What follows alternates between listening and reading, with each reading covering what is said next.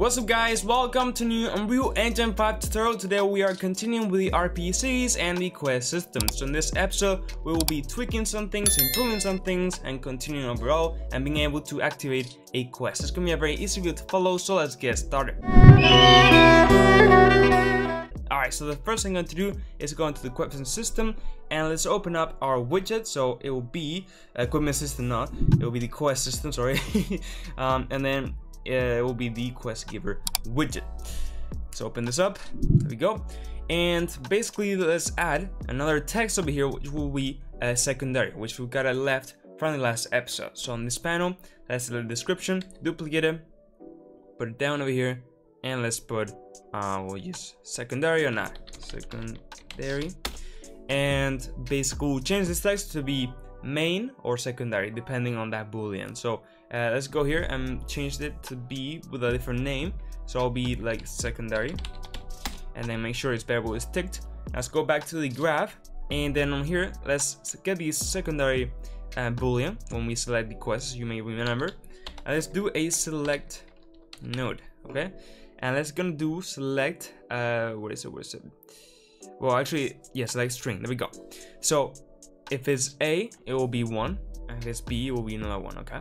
So in this case, A will be true, so that will be secondary, so let's put it in all caps, and B will be false, which will be main. So let's go ahead and just drag in our new selected quest secondary, just drag it in, get it, and then set text. Let's use this other function, and let's just go ahead and just plug it in, go. And so that's it, so I can just compile and save, and this should work. So right now all the quests should be main, so let's change that to be some of them secondary. So let me go into the quest giver blueprint, and let me just go into the quest variable, and let's do, for example, the third one to be secondary, and also the this one. So basically I just added a bit more of a quest, okay, from the last episode. So I basically just off camera just literally just press this button like 4 times and just, you know, fill in some names and a description, okay? That's it, didn't do anything more, okay? As you know, I do everything on camera step by step. So now I can just press play, and now I can just go into my quest giver here. Now you'll see that if I select a a quest, you can see that now it will say main, on here it will say main, on here secondary because we changed to be secondary, in here secondary, and then here main, depending on what we say. So that's great, that's working.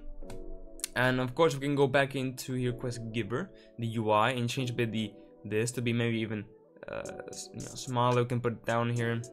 Yeah, you can play around with the UI. I'm gonna keep it simple, but it's like 10 for example, you know, maybe make it a bit darker, so it's not like a primary text, you know what I mean? It's like an extra thing, you know, you can play around with that.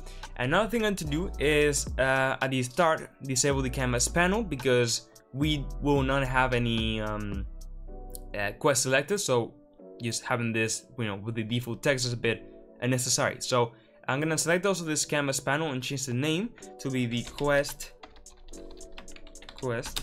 details panel. And let's go and make sure this is a variable. Let's go to the graph and let's get the quest details panel. And basically when we select a quest, we'll just go here and set the visibility in this widget function to be visible, okay? But I'm gonna do it that at the start. So on the event construct, let's paste this, so I copy and paste this, and this will now be hidden. So we can now see it when we just open the inventory and open the quest giver menu, and then have a thing selected. So now I open it, there's nothing here, but as soon as I select a quest, now it appears over here. As you can see, maybe I did the secondary text very small, but you get the idea. So let's make it bigger, maybe 15, and yeah, you can go ahead and carry on with that. So now let's go ahead and actually assign and activate a quest which the player will have. So in this case we have the select quest button. Of course this one is different from the other select quest, which is the individual slots, okay? This is a total different button. So let's select this, go down, and let's select the on clicked. So that's when we select a quest that we want to start tracking and activate. It makes sense. So in this case, we are going to have another variable, which will be the selected quest. Okay, and this will be just the one that we are right now previewing. Okay, so when you click in here, so you see the details, that's the one that we are selecting right now. So we're gonna have a reference to that, so when we click the button, we know which one we selected. It makes sense. So we're gonna change did I create a new variable? No. Okay, let's create a new variable and let's name this oh, sorry, I did selected quest, sorry. So this, of course, is not gonna be Boolean. This is gonna be s_quest, which we created in the first episode of the quest system. So with that, we can now just use the select quest. So at the end, I can just set it to be this one. And right now, of course, we are not receiving the part. We're just receiving individual stuff. So I'm gonna change that so it also receives, gonna add an input, the whole thing. So the quest itself. And I'm gonna change this to be on S slots. That's class slots, S quest, there we go. And now I can just get this and drag it here. Let me double click to put there, like so. And then here like this. Great. Now here we could also just get the quest and do a break. And from here access like pretty much what we're passing here. But I just prefer to manually pass it so I have a bit more control, but up to you. So in here we are setting up the select quest. Of course, let's go back into the slot so we can get that. So let's go into the slot, into the graph, and now we will need to pass in that specific quest over here. Okay, the structure that we had. Okay. So right now we are having things as the quest name, description, so on, but let's also have the quest as a whole, and this will be s_quest. Okay, and this will be passed over here. And now we need to go back into the quest giver, and then here we're already passing the quest because it's adding here. So yeah, sorry. So let's go back into the quest giver, and now from here, this quest will be from here. So select this, sorry. So when we now create this slot, we'll just set a new variable. There you go, set quest, which is just the overall one. And now I can just pass this here, and I can just pass on this. Okay, so now we are gonna get the whole quest and set it as the current one that we're selecting. And then from here, when we click a new thing, we can start to activate that one over there. Okay, great. So we're gonna change this button text, select quest button, and to be like already selected. So let's select this, and I should select quest button text, let's say. Okay, let's make this a variable, and let's get this, drag it, get it, set the text, and here let's set this to be quest active or something like that. Okay, great. So now we will say that the quest is active. So now if I just press play, I can just go select a mission, say select, and now quest active. Okay, it's a tiny feedback over there, but we are actually gonna pretty much remove the whole widget. So I'm gonna go into the quest giver widget, and I'm gonna have a new variable which will be the quest giver blueprint. Okay, and this will be assigned when the quest giver creates the thing. So in here I can just get the quest widget. No, there you go, quest widget, and then set, and that will be also before doing the loop, so it will not be done many times too. And then I can just say set BP, which is set quest giver BP. In this case, that will be to this, which in this case also have to assign this to be the quest giver. What is it? BP quest giver. There we go. Object reference. And now I can pass this as self. So now the widget will have a reference to this blueprint. So now in here, where I can close quest log, let's go back to the UI. In here, where that's done, I can make a simple delay, and then I can just get the blueprint and say the thing of to close it, which in this case will be right now event interact. So I'm gonna do just a custom event and just close widget. Okay, so I can just call this from the UI. So this will be here, and down here I can just close and say close widget,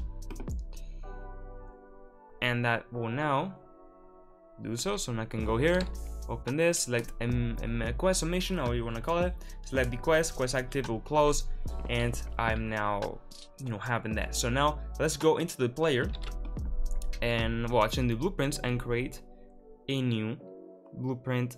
Where's the new blueprint class? Sorry, and the actor component BPC. So actor, BPC.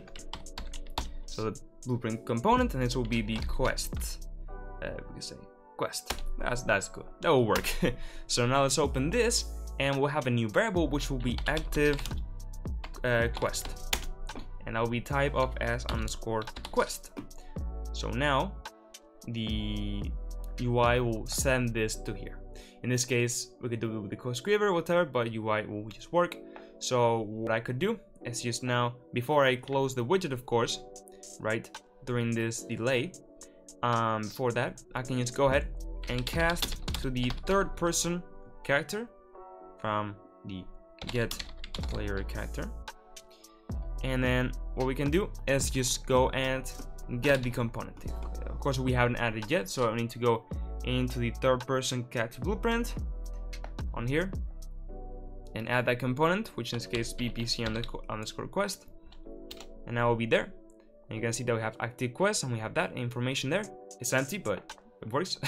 And now in the widget again, I can just get that component, which is the quest, and then set the active quest, which is here.